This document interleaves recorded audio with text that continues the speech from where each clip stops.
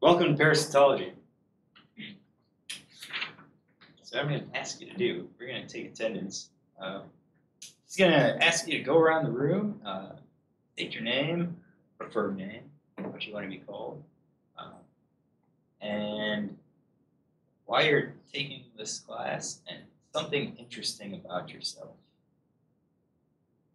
All right? Start with you. I'm Renee. Renee. Lacey. Yes. Great. I took this class for Parasitology, and I kind of needed it. Okay. And I have a cute dog.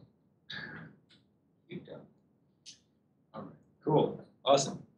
My name is Maya. Maya Moore? Yes. Right. I took this class because I just thought it would be interesting. And something interesting about myself, I've never had coffee. Good for you. Good for you. All right. My name is Deja.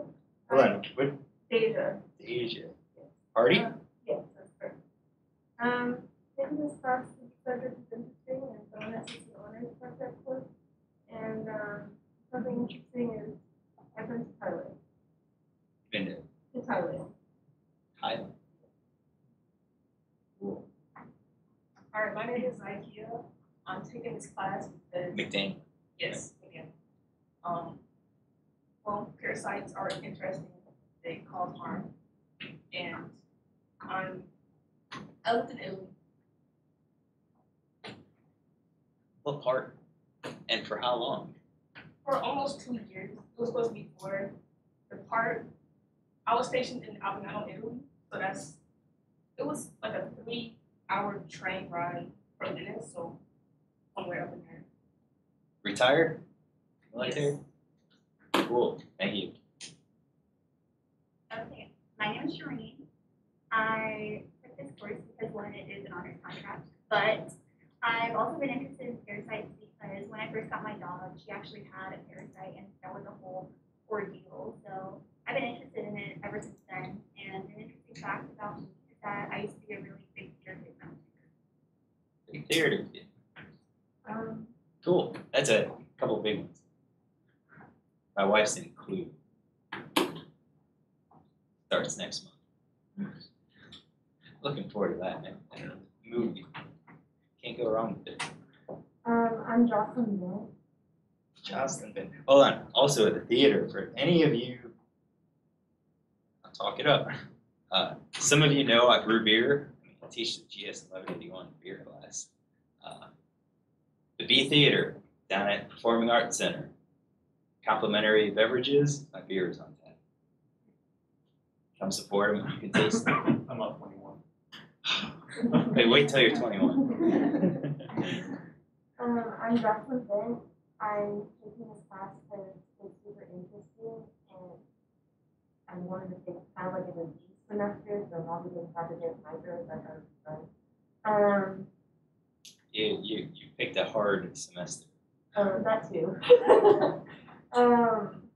And an interesting thing about me is that I've read Twilight over 30 times since the 3rd grade. Amazing, man. Better you than me. That's all I gotta say. If you like it, if you like a book, you like it. My name is Michael, and I'm taking parasitology because I took entomology before, and I was interested in bug parasites and bug things just living inside bugs, and I thought it'd be interesting to delve into parasites in general. And an interesting thing about me is I listen to really specific punk rock music or rock music. Punk rock or rock movie. Very specific. Yeah, It must be like a specific specific for, genre. genres. I like subgenres. Interesting. My name is Andrea Jimenez. I took this class because, I don't know why. I don't know, I thought it was interesting. Okay. Not a neighboring class. upper level class. And then I saw it was you, so I was like, might as well. Even better. Just continue. No brownie points. No brownie points. And interesting fact about me, I don't know. I play soccer and I like Marvel. Do you prefer to watch them in chronological order? Yeah. Based on the universe or on release date? Based on the end scenes. I've watched both. All right. My name's McKenna.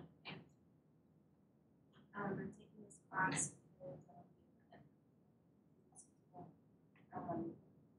and an interesting thing is I train horses Professional for 5 years? I would have assumed that's a good paying job.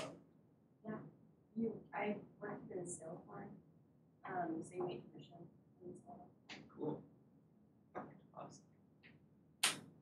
My name's Kais. I thought this class would be interesting, so I took it. Fun fact about me is that Kites? Yeah. Sorry. Kites. Okay. it's Persian. Release. Okay. That's the fun fact. So you're taking this class why? Because it's interesting? Yeah. Alright. I thought it'd be interesting. Interesting thing about yourself? Other than your Persian? Nothing. You like Persian food? Yeah, I love it. Do you cook? Uh, Sorry. I was pushing for buffets. My name is Zach, and I'm taking this class. I needed another lab or class in the lab. I took I had your ecology class last semester, so decided to take this one. And then, fun fact about me, I'm graduating May. I mean, if I pass this class, and That's good qualifier. I live in Colorado for a little bit before transferring here. Cool. Where'd you go before transfer? I went to Colorado State. Okay. Alma mater of my PhD buzz. Cool.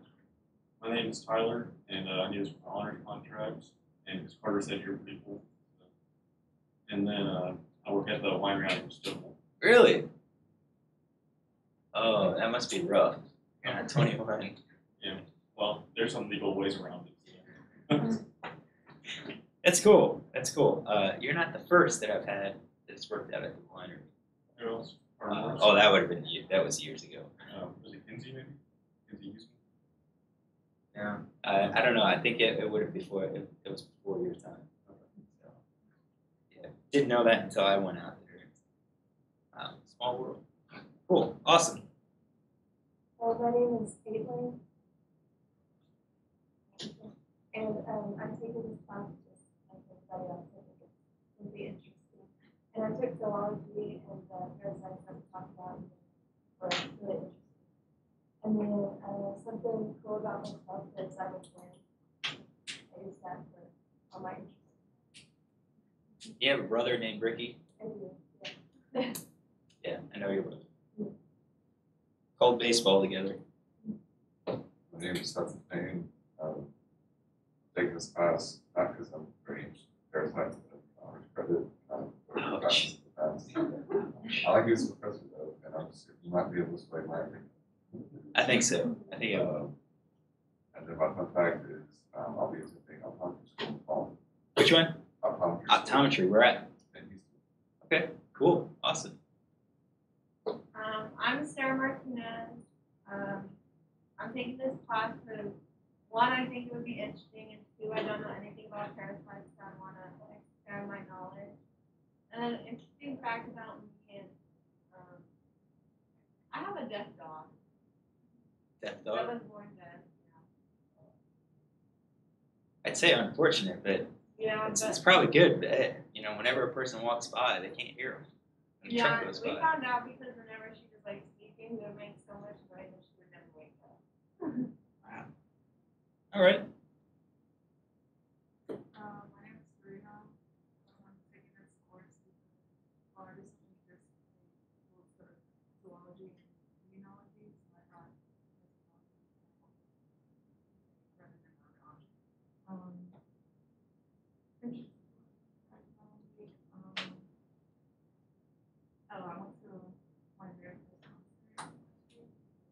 Which one? Oh, What was the content? I went to a BTS concert in LA. I know who BTS is. They call it here when my wife is driving. Cool. I bet it was packed. I bet it was packed. All right. Well, yeah, I'm Dr. Negavedich. Most of you know. I should change the title of this live stream.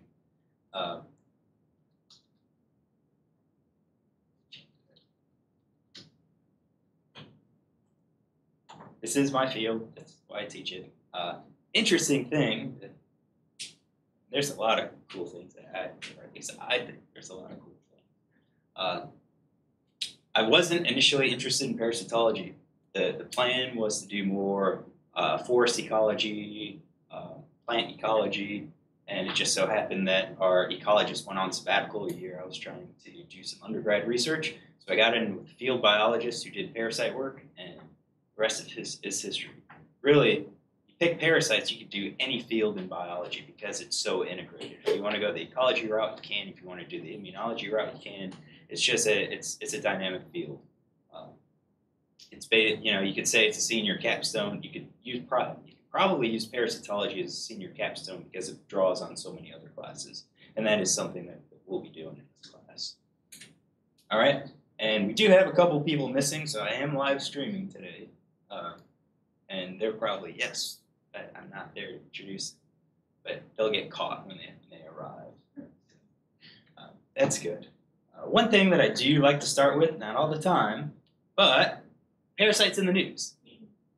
All right, you normally see parasites make the news. You see the headlines, and a lot of times headlines are just junk, and it's just repeats. The person that writes it has no idea. But I saw this: scientists discover a tarantula-killing worm, and they named him after Jeff Daniels. Who knows who Jeff Daniels is?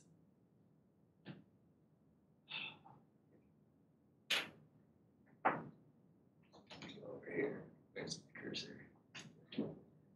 I don't know. I bet you do. Images. I didn't want to search and then start getting a bunch of different odd pictures. Jeff Daniels, been in numerous movies. Dumb and Dumber would be the classic one that you've seen. Named after him. Why him? Because he was in Arachnophobia, which was an old movie, probably, I believe, before most, if not all of you were born. He was the lead killer of all the spiders there. Why is this important? First, parasites in arachnids are pretty rare. And that is, we do have some types of worms, some types of nematodes that do specialize on arachnids. We don't normally see them here. They're more in Middle Eastern parts because they would go into scorpions, some of the other spiders in that area. But here's a tarantula with the nematode. It's just kind of unusual. A lot of things that kind of go wrong. This does kill the host. They don't know why, but this is the first page, and it just appeared. It was just published. So kind of interesting, describing a nematode species, and that's something that's pretty consistent. Normally, the journals always have new description of parasites because our knowledge of the parasites is only limited by the number of people that are looking at the organisms. So you could say that it's rare because it doesn't happen. There wasn't any evolutionary history, or it's rare because you don't really have a whole lot of people studying and looking for parasites in these hosts. So, parasites in the news. That was pretty cool. This is parasitology. We do have the syllabus posted. We can take a look at it briefly. Let's enlarge that. All right. We're meeting here 10 to 10:50. Our lab's on Mondays. We didn't have it this week. Hopefully no one showed up, so I wasn't there. Our final exam's on Monday, so the first day of that week. Since we do have our exam on Monday, the plan is to finish lecture at least on Wednesday, so that way we have Friday to answer questions. My office is down in the basement. If you need to find me, if you know where the Tri-Beta office is, go across the hall. It's a conference room area. I have my office hours posted. It is, I just have it as 8:30 to 11 on Monday, Wednesday, Thursday, Friday. But I'm normally in my office other times, including in the afternoons. So if you want to try to meet at another time, you can always make an appointment, or you can stop by my office. And if I'm in there, as long as I don't have a class coming up or a meeting that's getting ready to start, I will meet with you.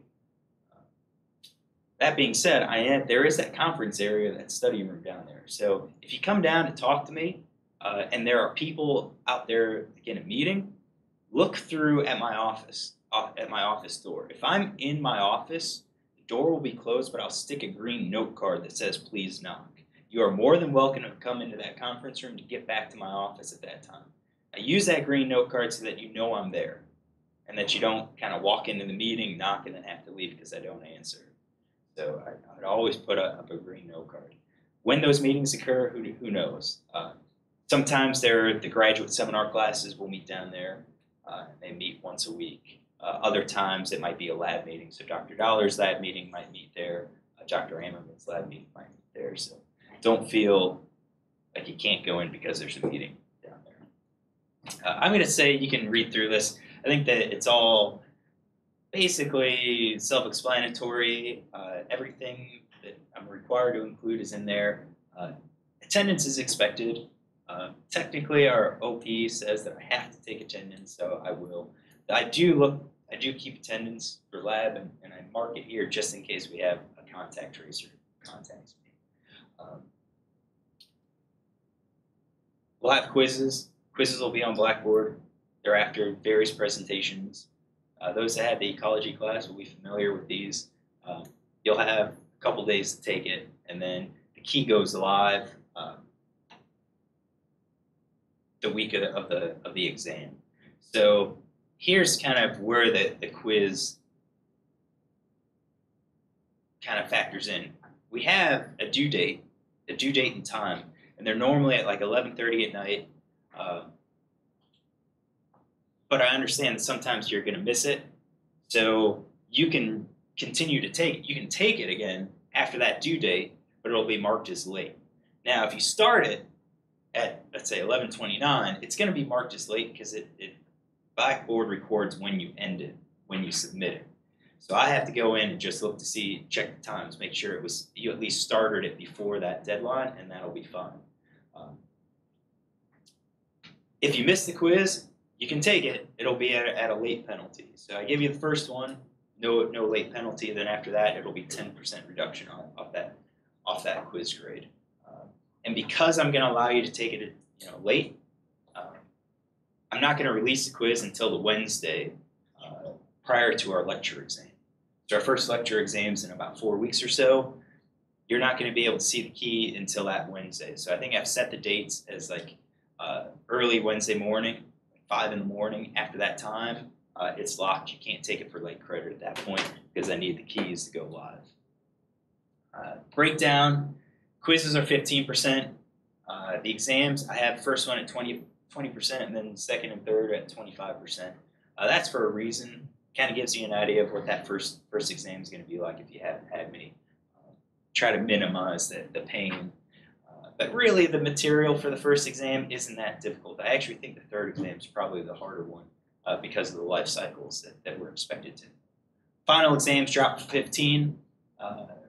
So again, it's going to have less of a negative impact on your overall grade, but it can have a significant positive impact because I'll replace the lowest exam grade with the final exam grade. So it's always good. I do have graduate and honors thesis. How many are taking it for honors credit? 1, 2, 3, 4, 5, 6. All right, so we're going to you do have your choice. You can take part in our project. We're going to look at parasites and snails. I'm going to head down and collect them, and I'll probably have to wait until February, and then the lab room will be where we can work on those. We're going to work as a team, maximize our sample size, and then you're going to write basically a lab report, summarizing your data and interpreting it and looking up, parasites and snails. Try to explain what you're seeing or why we see it. If you don't want to do that, you do have an option of writing a paper, a research paper. It's going to be a topic relevant to parasitology. It's a pretty significant research paper, 20 to 30 pages, and that's because the time you spend going through these snails will be somewhat significant. So that's your option. If you do need special accommodations, please contact Student Disability Services. Get me that. Everything else is on here. Technology. So, best thing you could do when you take your notes is to write them out by hand. Best thing. It takes more processing power in your brain to do that. It starts the learning process. That's what I recommend. If you choose to take it, type it out. I'm not going to stop you there, but please, if you're going to do that, don't be cruising the internet, watching YouTube or whatever, because people sitting behind you are going to be distracted. All right. If you want to record, you can. I don't mind. And if you do, I know we're at the stage where some of you are expecting phone calls for like interviews or whatever. Just give me a heads up. The phone rings, answer it. You can walk out and take it. I don't. I'm more concerned about just causing disruption in the class. And I had a student a couple of years back playing that Golden Tee golf game on their phone like the entire lecture. And I had somebody behind them come and say, I can't focus on the lecture because I keep watching them. So that's good to know.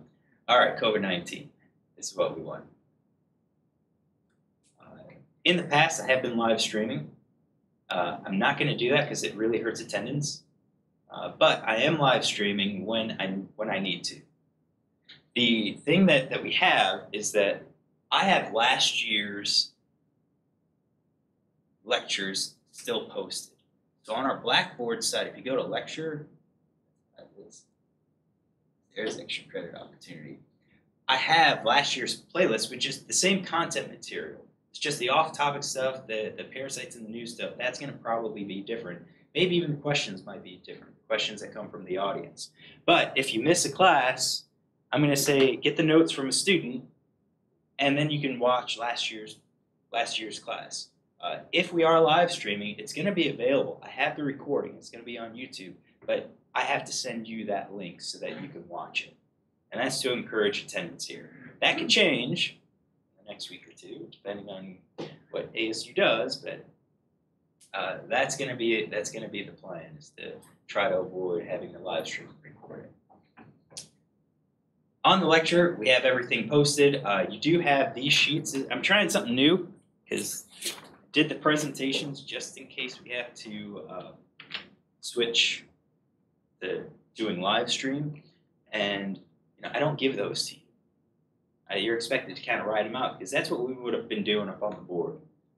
Probably go through a box of chalk in a semester. So what I've done is kind of made through the outline, kind of a blank outline with occasionally some stuff that kind of gets you to it. This is up there as electronic copy. I also printed them out this year. If you want me to keep printing them out, I'm going to need a count, so I know how many to print out. If you prefer just to use the PDF and take notes on the PDF on a tablet, that's fine too. I just, instead of having to print out 20 copies every time, I'll just print out however many we need. All right, so we're going to try something new. I have most of them up for this, all the way up, I think, to the monogenes. Anyways, not to the monogene, not through the monogene. I have them up, but then I also have figures, which these are in presentations. So on this one, these are handouts that have the figures from the presentation. These I would keep because, it's diagram in the presentation, and then you can kind of open it up and add notes to there. This is probably a better way than me trying to draw out a lot of this stuff. And I did draw out a lot of this stuff, but those are posted. Those are posted. In our lecture course, Blackboard course, that is where I put our lab, since we're the same class. We don't have a separate lab. And I have word lists, and I have the manual material, and you get to see the accessibility stuff. We're working on it. Unfortunately, when there's figures, you have to do you have to do descriptions of those, and I haven't gone through a lot of those. That's going to be very tedious. But pay attention to this, and I do want you to look at these species presentations. So in our lab, everyone's going to present a species. And the species presentation is like 5 to 10 minute presentation where you give taxonomy, you give life cycle, you give pathology if it causes pathology, you give like common names. You just basically introduce the parasite, much like what we'll do in our class where we talk about the parasites that we cover in the lab. I want you to look through this list. This is going to be our option of parasites. We have 20 enrolled in the class, so we're going to need about 6 to present on each of our main units. Our main units would be our platyhelminths, which is what we start with. Then we have our nematodes and acanthocephalans. That's the second exam. And then we have our nematomorphs, arthropods, some of the arthropods, and our protozoans. Really, our protozoans is the big one that we cover at the end of the course. So look through these lists. If you have another species that sounds interesting, you can always email me with that species idea, and I'll look at it and decide if we can include it. So this isn't just like a hard and fast list, but it is the suggestion. These are all, I have them up here for a reason. All right. Just know that if you give me a species that we're going to cover in class, for example, schistosoma, I'll just say no because I'm covering that as part of the class material. Take a look at this. In lab, we'll pick our species because our first presentations will be that second week of lab. So it's the week of January 31st. It's basically the first week of February. Take a look at that. Look those up. Any questions? And we'll talk about formats and stuff. Right now, I am looking at the quizzes will be online. I'm looking at the lab quizzes. These are like practice practicals. Those would be online. And those will be, you'll have like that week to take them. So you can look at stuff in the lab, we can answer stuff, and then you can kind of utilize the open lab. We're the only lab in that classroom. But then our practical will be actually in the lab itself. And it will be set up as practical with multiple stations. We have 20 people in the class, so we'll break it up and do 10 come in at 2 o'clock and 10 of you come in at 3 o'clock. And we'll just split it up that way because the practical will take no longer than an hour. All right, our exams right now will likely be probably there will be multiple choice / multiple answer section. And then we've got life cycles. So you're going to have to diagram some life cycles for the exam. And the last one is our symptoms, I should say diagnosis, where I give you a description. I give you, let's say, background information. Who was in Thailand? Who lived in Thailand? Thailand. We'll use you as an example. Say you came back from Thailand and 2 years later you start exhibiting these symptoms. Right? And then a couple weeks later you went to the doctor and they prescribed this, didn't help. Couple weeks later you get more symptoms. All right. I'll ask you what parasite is it, and some of those symptoms, one of those symptoms will be in bold, and you'll describe why you get that symptom. So for like malaria, one of the things is called black water fever because the rupturing of the red blood cells cause a buildup of hemoglobin and filtering of your kidneys, so it gives a cola-colored urine, hence the black water fever, the black water part of the fever. All right, I might say this black urine or this cola-colored urine, your response would be it's hemoglobin, hemozone in the urine because the red blood cells were busted by the parasite, and you would know the parasite. But that's the kind of diagnosis, and it's 5 questions.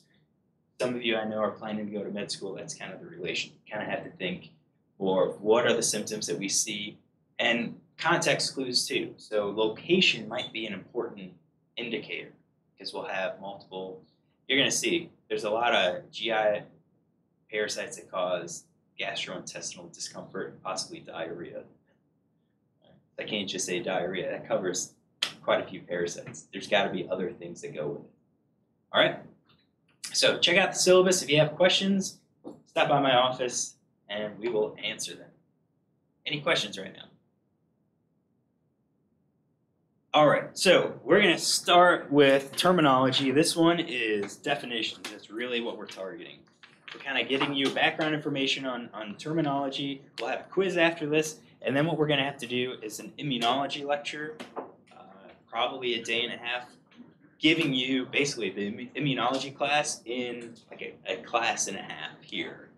All right, we need to know that background before we can start continuing on, because our big focus is the parasites. Why are they successful? Right. So our knowledge of parasites extend back to at least the Ebers papyrus, which, again, 1500 BC. We knew about parasites. This Ebers papyrus was essentially a medical document, and it described treatment options for various symptoms. And some of these treatment options you can laugh at. Some of the things where it's like, yeah, you take goose guts and rub it over the abdomen. I mean, what on earth would that actually accomplish? But that's what it is.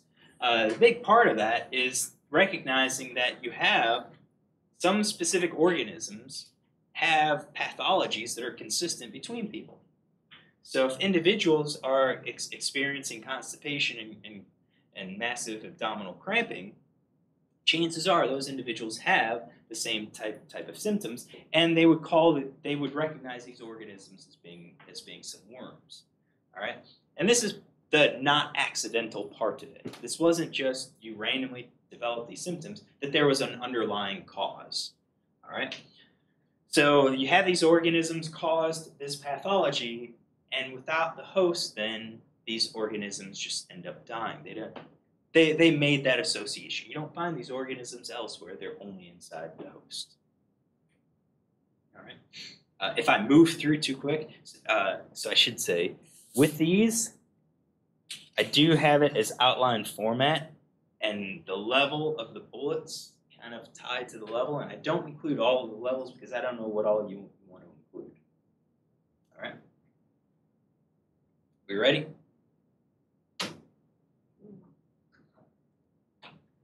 All right, so we know it dated back, but what is it? Well, it's essentially a form of symbiosis, and symbiosis is living together. Living together. And you've been exposed to symbiosis in some of your previous classes. All right, the types of symbioses that we know are essentially grouped by the type of interaction that we see between the organisms. The grouping could be based on the trophic interactions. Is it a direct trophic interaction? Is it indirect? Is there no trophic interaction? We could group it based on the degree of harm. So how harmful is one and how much benefit does it get from that relationship? Something you might not understand is that with this side of symbiosis, death could be a measure. Could be a grouping level. Does one of the individuals cause death of the other? And related to that, is that one species going to cause the death of just one individual or potentially many individuals over the course of their life?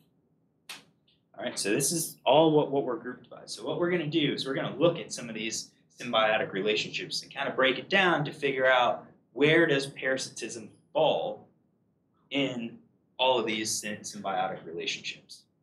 All right? Let me pull that down. So we can start with that situation where we have no trophic interaction. If we have no trophic interaction, we typically see forest, or we call it forest. Forest is more like hitching a ride. That's usually the example that we see where you have, let's say, a shark, remora sharks. attach onto a larger individual's larger sharks. They use the larger shark as a transport. There's no benefit, or they get all the benefit because they basically hitching a ride and they get the bits left over from that the larger predator doesn't get, but the larger predator is not harmed in any way. That would be 4C. And we kind of key it in as one host benefits, that's our plus. The other host is a 0, it's not a positive or a negative interaction. We can have an indirect trophic interaction. So you get some sort of benefit through not directly feeding on another individual, but there's a benefit trophically that you gain by living together. And this is commensalism. Again, one benefits the other, and is neither benefited nor harmed. Right? Great example are your fiddler crabs and then the anemones that grow on the shell. Right? The fiddler crab's not really harmed by it. You might argue that the fiddler crab gets a benefit because the anemone wards off some predators. I think that's kind of a stretch. But the anemone gains a benefit because the fiddler crab can transport it to various areas, which might provide a food benefit. It might move to an area where there is more food. The direct trophic interaction is where the relationship actually directly results in acquisition of nutrients. All right? So if you have a benefit, where both of them benefit, that's mutualism. That interaction benefits both. Why does it benefit both? There has to be some sort of increase in nutrient acquisition, which then gets transitioned to our offspring. All right, so in this case, both of our individuals benefit. If there is harm, then we have exploitation. All right, one individual or one species is going to be exploiting the other. And we're going to have to further subdivide it into killing. Do we always kill or do we rarely kill? And how many of those individuals do we kill or harm? All right, so we can say if we always kill the host, then how many? All right, if we have many hosts are killed or many individuals are killed, then that's a classic predator-prey relationship. The predator benefits because they're acquiring nutrients. The prey does not because they're dying. They're getting killed. That one predator is going to have a symbiotic relationship with many individuals. They're killing many different prey. So that's predator. If only one is killed, then that's a parasitoid. And we're really not going to talk about parasitoids. But you always have a host that's killed. One of the species is killed. And that individual that's killed, that's only one per individual. So what's an example of a parasitoid?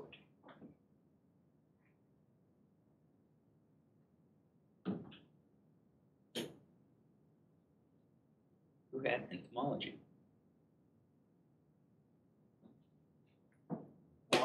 Wasps. Okay. Right?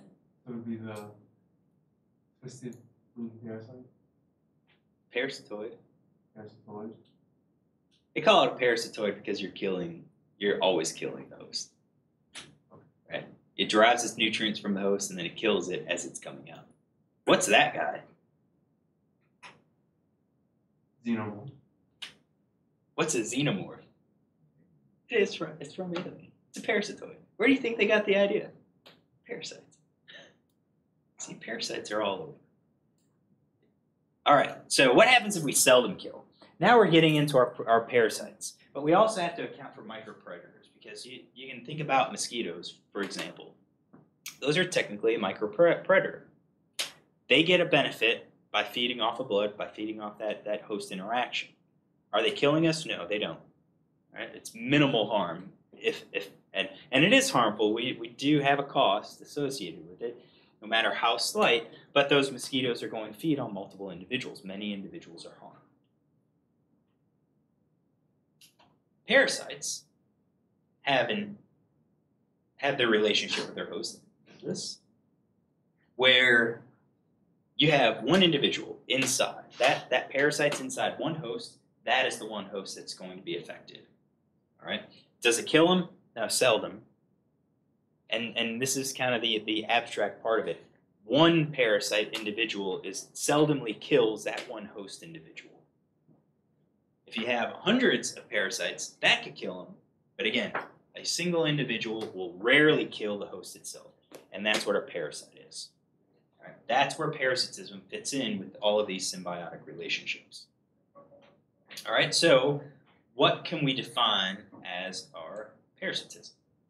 Or as our parasite? So a parasite is an organism that lives in or on another organism for at least part of its life cycle and causes harm to the host. It's a specific definition because we really have to separate parasites from all of the other species that form symbioses. All right, so a parasite has to be dependent on the host. All right, it needs it in some way. If it doesn't, then it's not really a true full-fledged parasite. It can survive free living. And the other aspect is the parasite must cause harm. Because if it doesn't, then it's just like a commensal. Or maybe a mutualist if there's a benefit. Right, so our parasites are going to be those organisms that live in or on another organism for at least part of their life cycle and cause harm. We're going to see with at least part of its life cycle that several of our parasites that we cover, they utilize more than one host. So at least part of their development has to occur in or on a host. Maybe all of it needs to be in or on a host, but at least some of that, a host has to be required.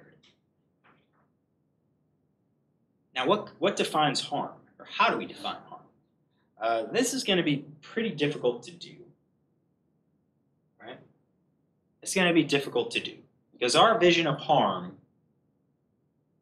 is somewhat skewed by our other perceptions of harm, right? So, putting my hand over a candle, that's pretty harmful. Mosquito biting me, not so much. But a mosquito still causes some degree of harm. All right? So harm is typically classified as a reduction in fitness. As a reduction in fitness. How do we get a reduction in fitness? Well, we can get it in two different ways. One is just due to a loss of energy. So the parasite is, stealing nutrition from the host. Maybe the parasite's inducing an immune response, so now the host has to spend more energy on fighting that parasite than on growing and maturing and reproduction. Could be repair mechanisms, so maybe the parasite's causing a slight amount of damage that, again, the host has to divert energy away from reproduction and survival towards just the repair stuff and so forth. So you can't just think of harm as being something that's massively recognized. Anything that's going to cause a diversion of energy away from reproduction and survival towards maintenance-type tasks, that's going to constitute a reduction in fitness. Now, I should probably say, some of you were in ecology. We talked about this pool of energy. Energy is divided up or is allocated to growth, survival, or growth, maintenance, and reproduction. All right? And the maintenance includes repair mechanisms, immune responses, and growth is maturation, getting to reproduction. And then once you get to reproduction, that's your offspring. How much do you allocate to offspring? So if we can divert money away from that reproduction, then that's going to hurt our fitness. The other way in which it can reduce fitness is altering the host behavior. All right, so if the parasites might not be causing much harm to the host, it's just hanging out in the gut, not doing much. You could say the loss of energy is zero because feces is still moving out of the host and there's energy still in that feces. But if that parasite secretes some compound that causes the host to change its behavior, that could cause a reduction in fitness. Maybe it's just you have so many there, so many inside that it weighs the host down, makes them slower. makes them more likely to be caught. That's also a reduction in fitness.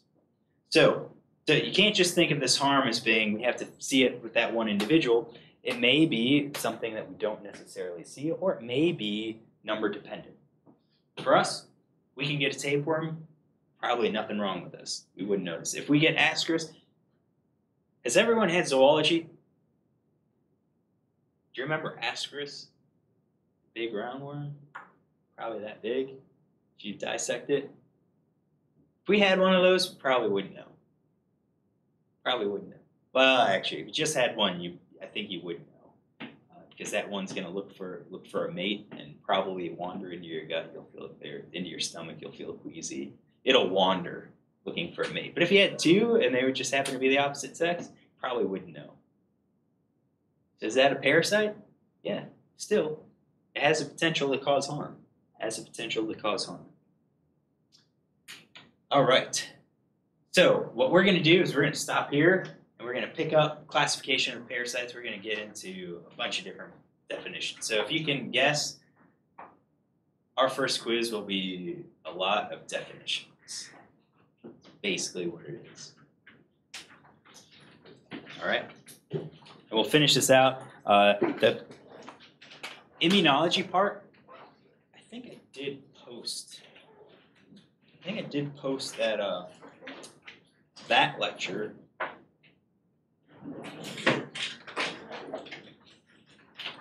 Yeah, immunology. I posted the full PDF of that lecture. You can print that out or just follow along. All of this is FYI for now. When we get to specific mechanisms, specific aspects of immunology in the parasites, you will be expected to know that. So we're going to kind of throw everything out here now, kind of give you a background of what the host immune system is doing, how it fights it off, and then we'll talk specifics with various parasites. All right.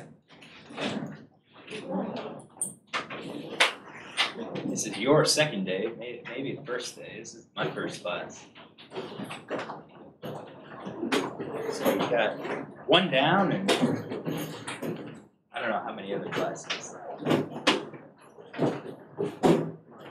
Have a good one.